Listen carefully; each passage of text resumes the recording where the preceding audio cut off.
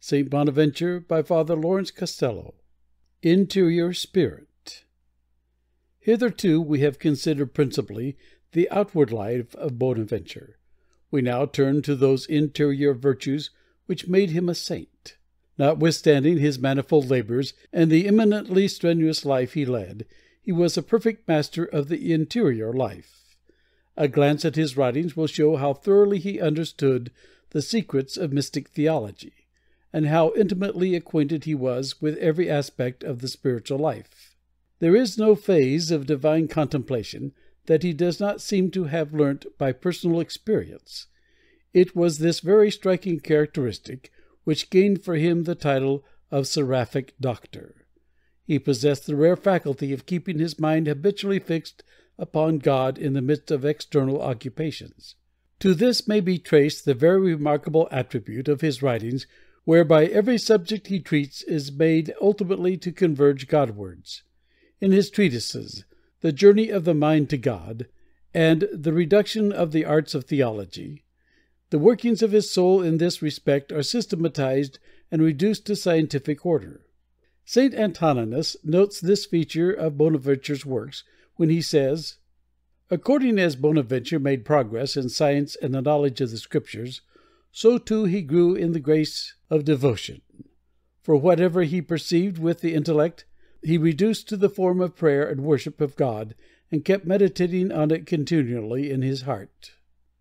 Besides maintaining at all times this habitual spirit of recollection, our saint sometimes withdrew entirely from the cares of his office and gave himself exclusively to prayer and recollection.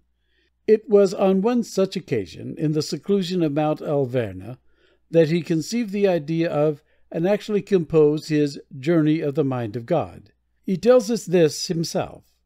On occasion, he says, "when after the example of the most blessed Francis, I, a sinner, sighed for spiritual peace, I who, though unworthy in every respect, am yet his seventh successor in the general ministry of the brethren, it happened that about the 33rd year after his death I had withdrawn to Mount Alverna as to a quiet place where I might find the peace I sought.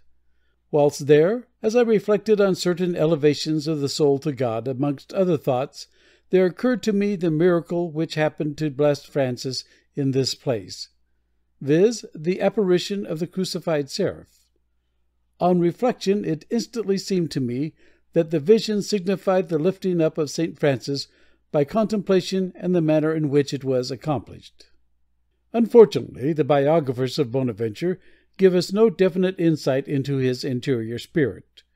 There is no attempt at depicting that inner life which by words and actions, by trains of thought, lines of policy, and personal habits, is always revealed to observant contemporaries. We have innumerable vague, though glowing appreciations of his virtues and character in general. We are told most emphatically that he was a saint, but what kind of saint we are not informed. In this dearth of particulars we must fall back upon the saint's writings. We can justly hope to find in them some revelation of the spirit of those particular ideas that guided and animated him. We can take it for granted that what he taught he practiced. The fact that he is a canonized saint forbids us to think otherwise. Hence, in his numerous descriptions of those interior virtues that should adorn the spiritual life in general, we may see a reflection of those virtues which flourished in his own soul. There is a small work on the spiritual life written by our saint, in which he depicts the virtues that make for religious perfection. The book is entitled The Perfection of Life, and it reveals the spirit of Bonaventure more simply, and for our present purpose more suitably than his greater works. It was written at the request of the Mother Abbess of some community of Poor Clares. He refers to this fact in his introduction, and his words breathe such a deep spirit of humility that I cannot refrain from quoting them. "Wherefore, Reverend Mother, devoted to God and dear to me, you have asked me out of the poverty of my heart to write something whereby, for the time being, you may instruct your soul in the way of devotion. I sincerely confess that rather do I stand in need of such instruction myself, seeing that my life is not adorned with virtue outwardly, nor is it inflamed with devotion inwardly, nor is it enhanced by learning. Nevertheless, moved by your pious wish, even as you have requested, I have obeyed. And I ask your blessedness, most Holy Mother, to regard rather my good will than the result of my efforts, rather the truth of my words than the elegance of my language, and that where I fail to give satisfaction, you will excuse and forgive me on account of the lack of time and the pressure of business. We must remember that these words were uttered by the successor of St. Francis, a man whose reputation for learning and sanctity was worldwide, a man who was consulted by popes and princes, whose merits were soon to raise him to the dignity of the cardinalate, and upon whose words a few years later the entire Christian Church and General Council, assembled, would hang with profound admiration. Such an utterance gives us better insight into Bonaventure's mind and character than pages of indefinite eulogy. His deep sense of humility sprang from his perfect knowledge of himself. He considered self-knowledge an essential condition to the acquisition of true knowledge of any kind. He knows nothing aright who knows not himself, who understands not the conditions of his own being. How dangerous it is for a religious soul to be eager to know indifferent things, and yet neglect to learn its own deficiencies. That soul is near to ruin, which is curious to know extraneous things, and prone to judge others, yet cares not to know itself. Apart from the sentiment of humility prompting this utterance, what profound wisdom does it not reveal? It establishes a truly golden rule for the guidance of the soul in its search after knowledge, secular or spiritual. It must begin by discovering its own limitations and defects. If it ignores these, it cannot form a true estimate of anything. This truth was uttered by our saint 600 years ago, and it is strange to hear it re-echoed in our own day under totally different circumstances. Men of science, on purely rational grounds, are reverting to the advice given by Bonaventure, and are deprecating the consequences of having hitherto more or less ignored it. Our knowledge of things distinct from ourselves must be modified and verified by our knowledge of the means by which it is acquired. The intensity of Bonaventure's humility is evidenced by the fact that whereas his biographers seem to have overlooked his other virtues, they have left on record several instances of his humility. The following incident related by Wadding is touching in its simplicity. As Bonaventure was on his way to the general chapter of Assisi, it happened that a poor spiritually afflicted brother, named Fluginus, was very desirous of speaking to him, but could not do so because of the numbers that surrounded him and engaged his attention. The poor brother went along in advance of the saint until he came almost to the walls of Assisi, and there awaited him. On his approach he cried out, "Reverend Father, I should like very much to speak with you for my consolation, and I humbly beseech you not to despise your poor subject, though he is beneath notice."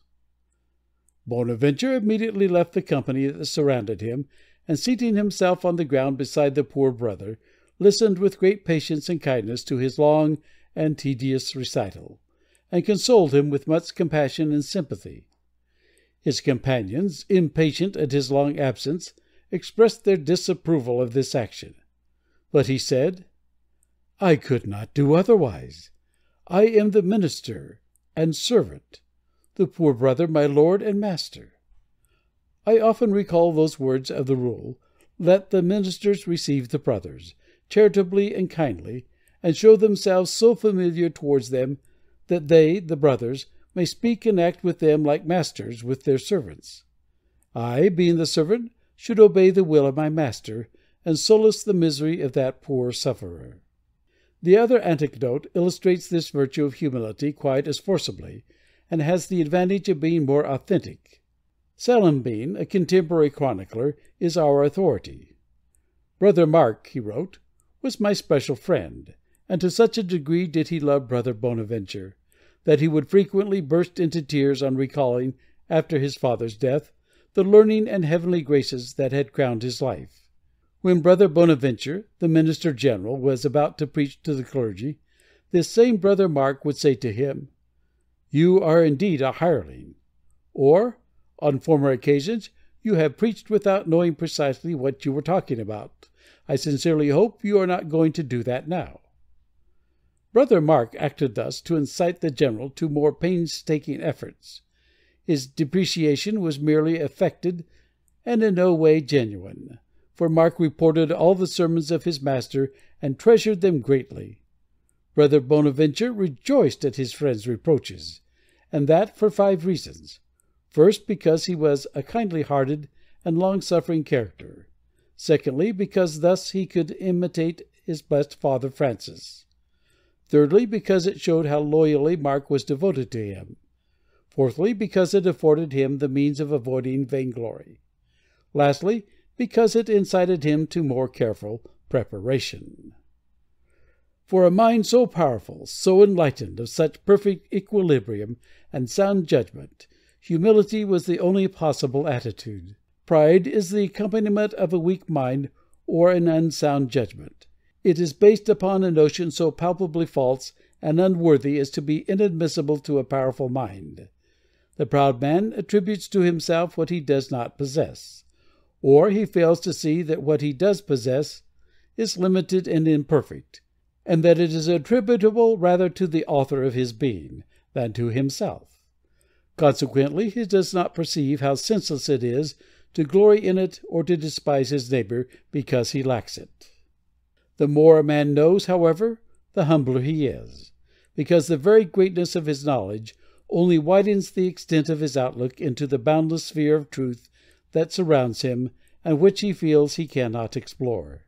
In keeping with his spirit of humility, our saint shunned honors of every kind. He steadfastly refused the archbishopric of York, to which he was appointed by Clement IV. And when that pope, to secure more effectively his invaluable services for the Church, insisted on making him cardinal, the envoys who brought him the cardinal's hat found him washing the dishes of the monastery, nor would he receive it before he had finished his menial task.